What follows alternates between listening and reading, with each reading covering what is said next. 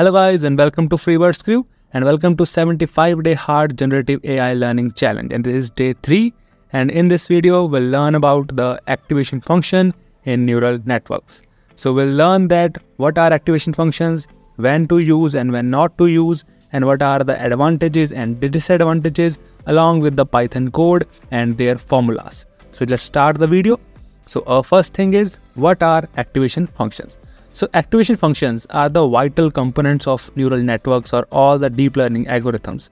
They introduce the non-linearity and allowing the neural networks to learn the complex patterns and relationship. They operate on the output of each neuron, determining whether the neuron should be activated or not based on the threshold.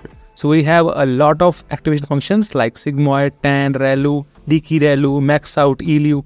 So that can be used based on the use cases. So now the question comes that why we use activation functions. So activation functions, if we don't use them, then our neural network will simply behave like a linear regression model. Okay, because these activation functions actually make the neural network to learn and represent the complex mappings between the input and output spaces. And activation functions also maintain the flow of gradients during the backpropagation, which is the process of updating the model parameters based on the computed gradients of the loss functions. As we already discussed in our previous video, that's how the feedback loops work. Okay, so activation functions often act as thresholding mechanisms because it determines which neuron should be activated and are contributed to the input or not. Okay, it also helps to choose to adjust the output range of neurons. The sigmoid squeezes the output between 0 and 1. Similarly, the softmax squeezes output into the probability distribution. That in that way, these activation functions actually are useful. So now let's talk about the different types of activation functions. Okay, the first type is sigmoid activation functions. You already heard about that in logistic regression. So this is the activation function that squashes the input value to a range between the 0 and 1. It is most commonly used in the binary classification because it squashes the value between the 0 and 1. So when to use it? So we can use it for when we need the output layer to generate the binary classification. Okay, and it is prone to vanishing gradient problem as well, because whenever you try to do the back propagation, the gradients become so small that it does not actually update the weights, and that's where your vanishing gradient problem occurs. We'll discuss about the vanishing gradient problem and the exploding gradient problem in our further videos in detail with code as well. Okay, so now formula of the sigmoid function is there, that 1 upon 1 plus exponential upon minus x, and the minus x is your function, that is your equation of the line that you want to do. And we have the advantages here, and advantages include the smooth gradients and clear output interpretations because it gives 0 and 1, and disadvantages is it has the vanishing gradient problem.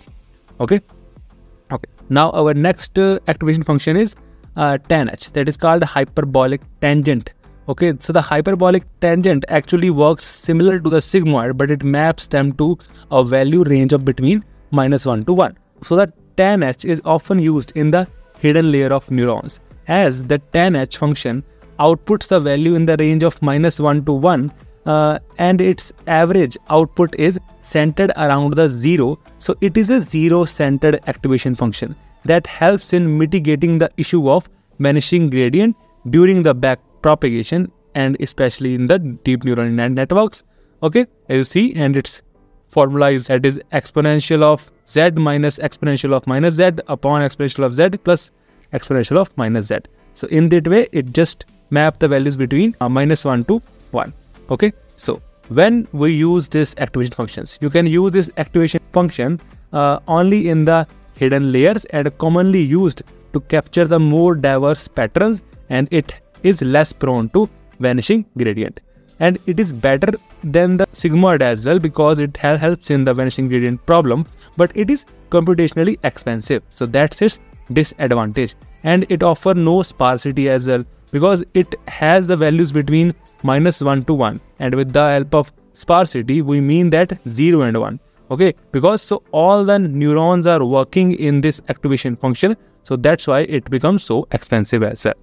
Okay, so our next activation function is rectified linear unit, or we can say that ReLU. So the ReLU is widely used in hidden layers due to its simplicity and effectiveness.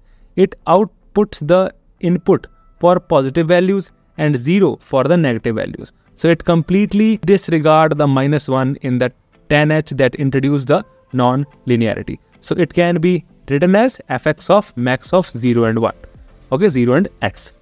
It avoids the vanishing gradient problem since it has a constant gradient of 1 for all the positive inputs, and the flow of gradients during the backward propagation becomes easier and becomes more effective as well. Okay, so now when to use this activation function? So default choice of hidden layers due to its simplicity and effective mitigation of vanishing gradient problem, and also it is less expensive than the 10H, so we can use it in that case. But it may suffer from the dying ReLU problem where neurons becomes inactive during the training because it just marks them to 0. Okay, so in that way that neuron just becomes dead neuron here. Okay, so now how we solve this dying ReLU problem? We can solve this with the help of leaky ReLU activation function. So the leaky ReLU activation function is a variation in the ReLU activation function that allows a small non-zero gradient for the negative inputs so that the weight of the neurons should not go to 0, so that it can prevent the dead neurons. Okay, so the formula can goes like fx is equal to max of 0.01 into x and x. So that means that 0.001 times x is really a small value, thus it gives an output for the negative value as well.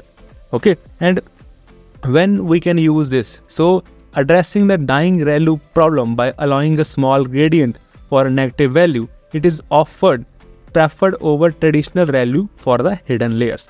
Okay, so if you suffer this problem of the dead neurons, you can replace your ReLU function with the leaky ReLU function. Okay, so advantages is just like that, it can help in addressing the dying ReLU problem, and the disadvantage is that it includes the potential sensitivity to the choice of leakage parameters, because it can like make your parameters to leak from the one layer to another layer as well. So to solve this kind of problem, we have parametric ReLU activation function and more other kind of activation function variations as well that can be used. Okay, we'll discuss about those kinds in our further videos. Okay, so now in our next video, we'll talk about the neural network optimization techniques, that when or when not to use, and advantages and disadvantages of all neural network optimization technique. So just be with it. If you want to learn more about prompt engineering, generative AI, you can watch my videos as well, along with data science and machine learning, explainable AI statistics as well. And if you want to know about the generative AI blogs, you can also read my blogs on the Medium. So we'll meet in our next video. Thank you guys. Thank you so much.